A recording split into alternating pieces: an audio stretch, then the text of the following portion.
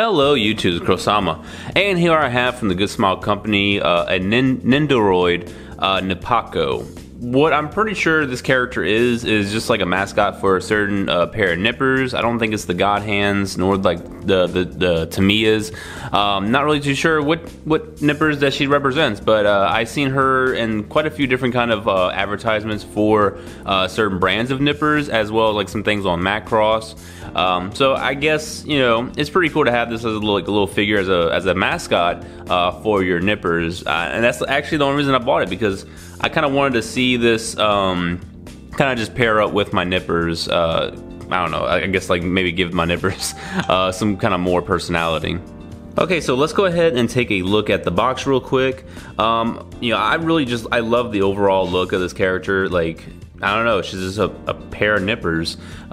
She even has like the little bolts, like the little I'm just gonna say bolts. I know they're not bolts, but like the lug nuts in her hair, so that's pretty dope.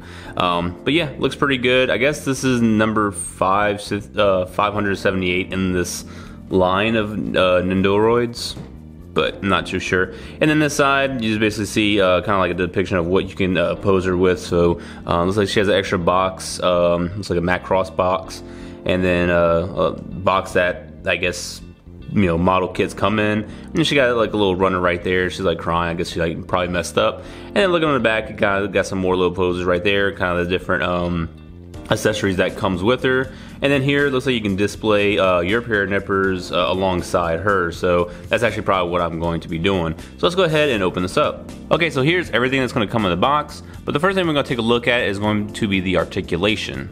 Okay, so looking at the articulation, the head itself can pretty much move back and forth, turn all the way around, and you can go, you know, up and down as well. So if you want, you could probably move it all over.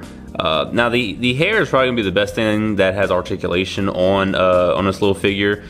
So I mean, I think that's pretty cool. But this is actually the first Nendoroid I've ever actually handled, so this is all kind of like new to me as far as the articulation. So if this is like the norm of all this, then definitely let me know in the comments below. But for the arms, they basically just going to be able to go back and forth. They cannot move out because they're just on a little peg inside the body. And then this part is just going to be on a peg as well, so you can kind of move it back and forth, but not really too much.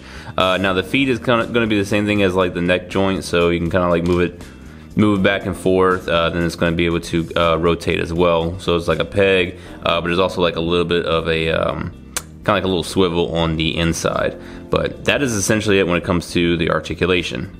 Okay, so looking at the accessories, you do get a nice little stand. So all you're gonna do is plug the stand right there into the back of her body, and she'll be able to stand like so. And it's pretty much how I'm gonna be posing her whenever I'm, you know, changing out the arms. So let's go ahead and take a look at the different faces that she gets. Okay, so the first face that we're taking a look at is just gonna be a basic, like, you know, smiling. So it's really just a basic face. And the next face is pretty much the way I look at it is like she is either really excited that she's about to get her hands on like a new kit or something, or she's about to do something pretty bad. So I don't know if it's either or, but that's kind of like the expression I'm, you know, seeing right now. And then lastly, she has a crying face. So she has these like straight arms with these open palm hands, but the hands can actually be detached, and then you can plug in some new hands. So the other hands that she has is going to be these peace sign, but I'm pretty sure these are actually like her, like pretty much using these as like nippers. So that's just kind of like the theme of the overall figure, and that's just kind of like what I'm thinking. And the other hand that she has is going to be like a kind of gripping hand, which I'm 100% sure that it's going to be used to hold this runner. So you just plug this right into the hand like so, and I guess you gotta have it at like a certain angle, but yeah, she'll be able to hold the little runner like so. And she also has this other hand, which is very similar, but instead of a open hand to plug things in, it's just basically a little fist. And the last of the accessories for the hands and arms is going to be a right arm that has a nipper hand, or a hand that has nippers in it. So it can kind of look like she's pretty much about to cut any kind of pieces like off the runner that she's holding right now. Alright, and you also get like these little boxes, but you gotta cut these out yourself, and then you gotta like basically put them together. The instructions are right down here, but you're gonna have to cut these out and then put them together. All right, and here is the boxes. Pretty much, I just folded them. I didn't like.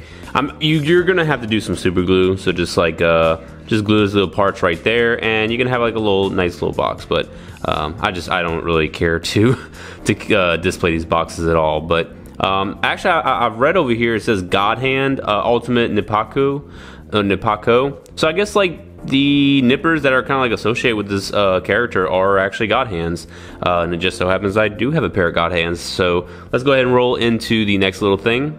Okay, and the last thing you do get is this little stand right here, which you can put your nippers, and it plugs into the stand that she's a part of.